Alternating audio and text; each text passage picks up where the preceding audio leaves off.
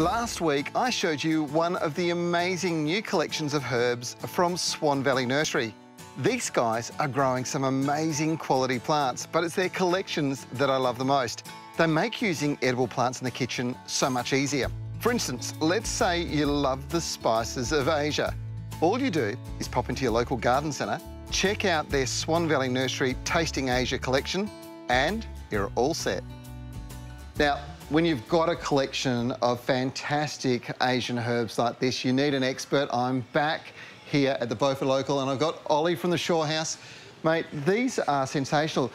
Do you do a lot with the sort of the Asian spices and herbs? Over the years, I've had a little play with all sorts of ingredients, and I think it really is exciting to mix it up and not stick to the true Mediterranean cooking that I would usually. So in the past, I've used Vietnamese mint to make sorbets.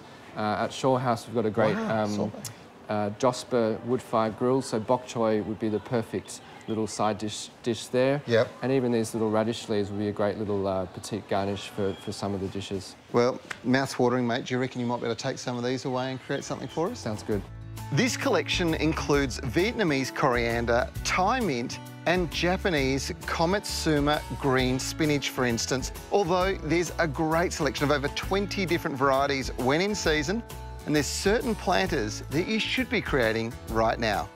Now, the most important thing when it comes to growing these kinds of plants is making sure you've got the soil right.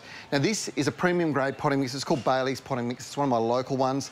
Got it from a local garden centre, along with this pot. This comes from Waldex. Now, this is a fibre cement. It's quite light, but it looks sensational. Doesn't that look brilliant? Imagine it all planted up and overflowing with herbs and veggies. That's what I'm going to do now. I'm going to mix a combination of spicy flavours, like Thai mint, with richly flavoured salads, like Japanese spinach.